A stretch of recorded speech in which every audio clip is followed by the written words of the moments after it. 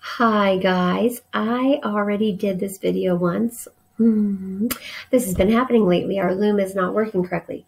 So I already graded or corrected our morning work for today. But let's go back over it so I can make sure that you have all of your correct answers, okay? I'm sorry about that. I did the whole thing with you and then the video just quit. All right, let's head over. We're gonna do I need to get down here. We're going to do page 58. Let's get the camera going. All right, so we talked about where the commas need to go in our addresses. So we always separate the street or the road from the city from the state. Okay, so Desi's family lives at 312 Robin Street, Chicago, Illinois. It's a French word, so we don't say the S. Number 2, Uncle Frank has a ranch in Duncan, Idaho. We separate the town from the state. Number 3, there are lots of schools in Baltimore, Maryland, USA. So we separated city, state, country. Number 4, I was born at the hospital at 12 Halifax Road, Gary, Indiana. Okay, check yours, and if you have any mistakes, go ahead and fix them. Okay, you can pause this if you need to.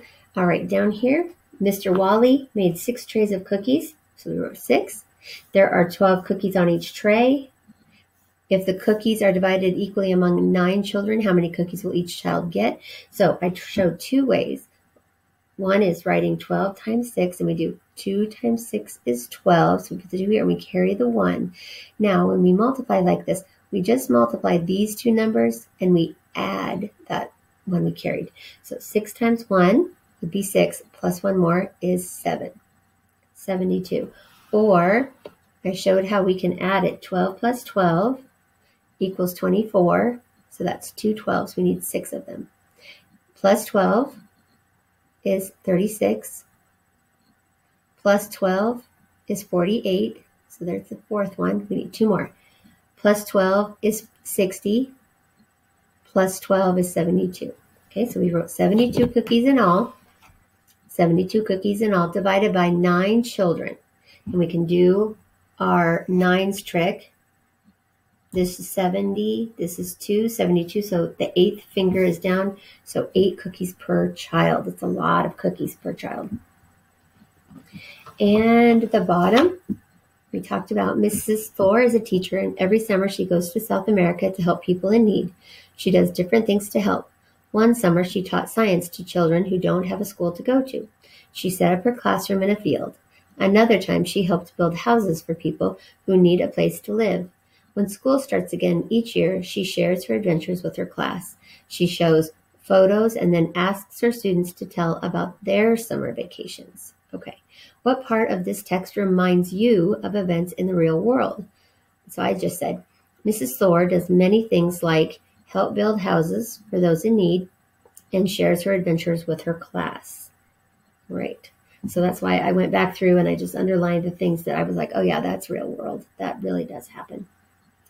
All right, so if you need to, you can pause this, get anything fixed that you would need to get fixed. And then we are all done with our morning work for the rest of the month. We're not going to start another one until January 4th when we come back. And so please make sure, let me come back here so we can talk. And so please make sure that you put all of your school supplies in that tub that I sent home with you when you first met me.